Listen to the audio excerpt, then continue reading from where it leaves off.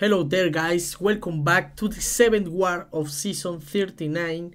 This time, Jedi Assassins, we are facing TCN, one of the shadiest alliance currently and one of the whalest alliance in the entire world. And yeah, their defense is really strong. They are a really strong alliance because we'll basically just like 5 people play all 30 accounts together. So anyway, we had to face them. It was going to be a really hard war for us, and we are coming from a loss against GT40, so we had to do our best. Anyway, on this first note, we had to take down this one. It wasn't an issue, especially because I had Kingpin Trinity with Mr. Sinister Synergy, so I was able to power lock him every single time he was using a special on me. So yeah, it was over really quickly. I didn't have any problem fighting him, especially with the Digin on. The damage is reduced by a lot, so I was big boosted here because I didn't wanna die, to be honest, because it was going to be a really tough war for the both sides, right? So on the second note I had to take down was Arcus. This was the mini boss. I didn't take the second note of this part 9. I had to share the path with a friend. Anyway, against this Arcus, I really like to play really slow this time, because sometimes it can get really sketchy, especially because the power lock that you apply on Arcus, it doesn't last that much time, and he can also purify it. So yeah, I was just trying to play the fight really slow. I didn't wanna risk anything, even though I had invulnerability boost on. I was just trying to have an opening to apply my degen with my special one on Arcus, and once I did, I was like, okay, I'm doing really great, just trying to do as much as heavy attacks as possible. That way we can have a really good space between them, between him and me. And yeah, the fight was really under control for me.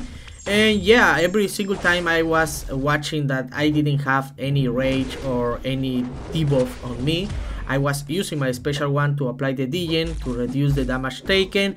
And yeah, once I saw that I was able to take down with a combo, I did it. And yeah, it was a really easy fight, just a bit long because I decided to do that way. I didn't wanna risk it, as I said. And on the next fight, I had to take down this Terrax. This Terrax, I was quite surprised that it isn't a maxic ability Terrax, so he didn't start with 2 bars of power. So I was like, okay, it's gonna be a bit easier than if he was maxic ability. So yeah, I was paying patiently.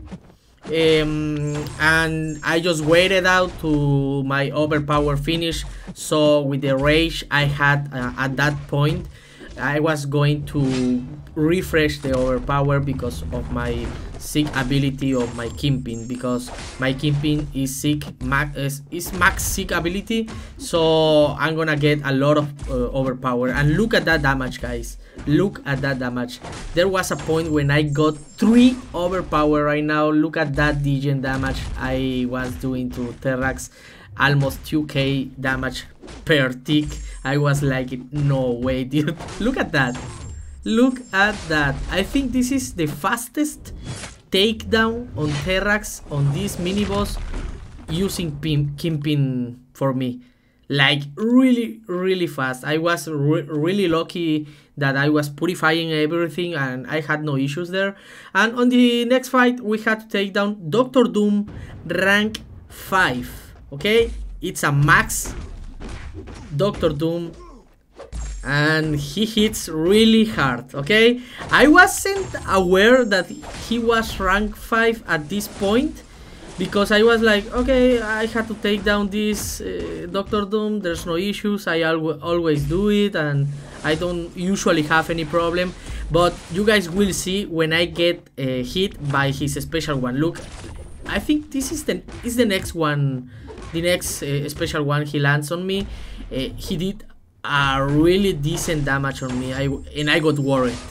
You'll see. I think this is a special. No, okay. I think it's coming. It's coming. But I got really a lot of damage because I don't think I had invulnerability boost, or did I?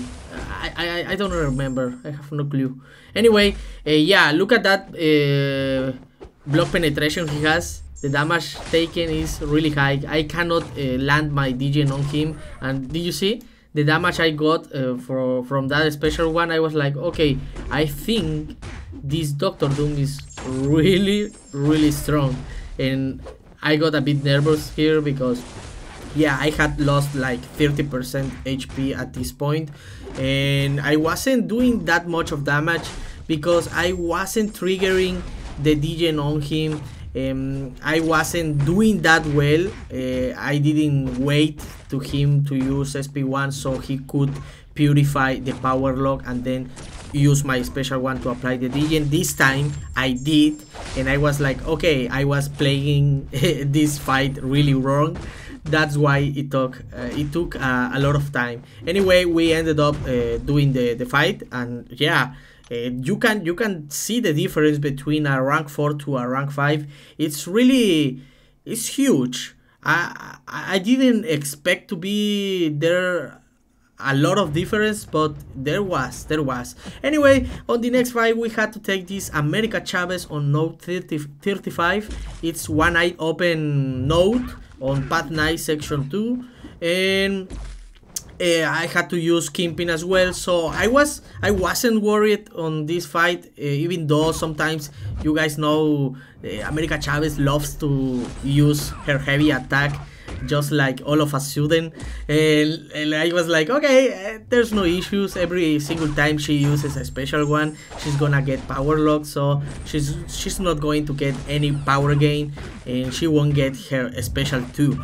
That's what is the most scary ability of America Chavez, that she gets a lot of power, but when using Kingpin with Mr. Sinister synergy, she is just a cake. And look at that, rank 4 America Chavez, I took down no issues. And on the next fight, I had to take down this Weapon X with Kingpin. Yeah, I have done this fight before, but I don't really recommend it because there's always some room for mistakes, because the fight is a long fight. Look at the damage I'm doing. I'm doing really decent damage, especially because the overpower is always active most of the fight, and still he's healing really strong. Anyway, my plan was to try to keep down the rage on him, so I was a slow combo on him, like when you play Omega Red, that way you slow your hits by half a second approx. That way the rage on him doesn't goes like way more. Anyway, I was like, okay, he's not losing the rage, and it's been a minute, but I already took down like 50% HP. I was like, okay, but I'm already used to this kind of gameplay, so I'm just gonna keep going. Like, I'm just gonna try to keep 2 DGNs on him as much as I can. That way I can do more damage than the one he heals. And yeah, look at this, like, just intercept every single time after 4 hit combo. It's really really easy to intercept Weapon X, because when his rage is active, he's gonna be really aggressive, and he's gonna throw every single special. He's gonna be going dash towards you. So yeah, at this point 2 minutes has gone and he's almost at 25% HP, so I wasn't worried at all. So it was only a bit of a long fight, to be honest. But I had to do it this way, because if I had brought like Nimrod or Warlock, I would have done it faster. But the fight against Doctor Doom and America Chavez would have been a bit harder, right? So I got hit on at the end, so it wasn't a perfect fight, but I managed to solo this fight. Kingpin is just a tank, a really tanky boy. And for the last fight, it wasn't my fight mainly, but my friend, he wasn't really sure to do it with Tigra, and I was like, okay, I'm still boosted with my Kingpin because I use 6 hours boost. So I was like, okay, I can take it. I shouldn't have any issue fighting an Ilus on this node. Besides, I can benefit from the Falter node because I'm gonna be purifying the debuff, and also gonna be purifying the armor break and the other ability that an Ilus triggers on me.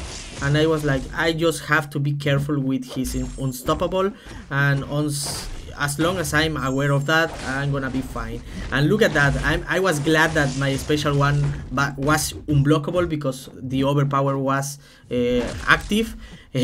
Otherwise my SP1 would have failed and I would have probably gotten hit. Anyway, look at that, I got cornered here and I got a bit worried, but he was being really aggressive on this fight.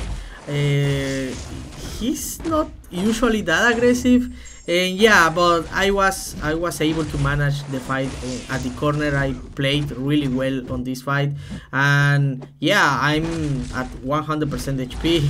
There's no way I'm gonna die here.